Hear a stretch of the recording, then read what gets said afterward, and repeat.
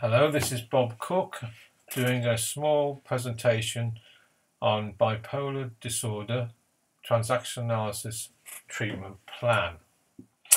Okay, the first thing is to create a working alliance with the person, the most important thing. So that means listen to their story, lots of phenomenological inquiry, making sure you're tuned through pacing, rhythm, and of course cognitive attunement, and make sure you involve yourself through active listening, showing curiosity and being there for the client. That will get you a long way in terms of trust, getting a good therapeutic stance to start from, and then from there you must look really for the ego state presentation with the person of the bipolar presentation. They'll have a high parent ego state. They'll be coming from that in an active way in terms of beliefs and what should be the way and what shouldn't be the way. The child ego state will come out in an adapted way through over compliance or over rebelliousness, and they won't have access really to the adult ego state in a robust way. In other words, it'll be quite a fragile ego state presentation in terms of solving problems, thinking clearly, and of course resolution and success. Okay, let's go on to script analysis. So if you think of script analysis, which is a major TA diagnosis, you'll see the injunctions that are present are usually don't be, don't feel, don't be yourself, don't be close, don't make it, and probably a don't exist. In terms of programming, the parent models the fact that problems can't be solved. Moving on, the early life decisions will probably be central to this.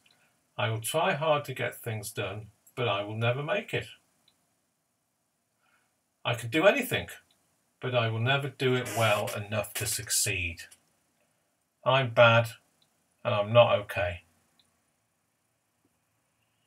So how is the script played out? Well, on the manic side, the person will be involved in excessive activity to avoid being depressed. On the depressed side, the client reports trying not to get invested in anything for fear of not being able to do it well enough, and re-experiencing being told they're not okay. Clinical focus in terms of TA, helping them connect past to present. Most important, desensitizing internalized parent ego states, helping the child have sense of empowerment and take back their own truth. Helping with the confusion of child ego state, which means looking at how it was from when they were a kid in terms of healing, and helping them be clear on how to solve problems, to take power, and to develop their own sense of robust adult.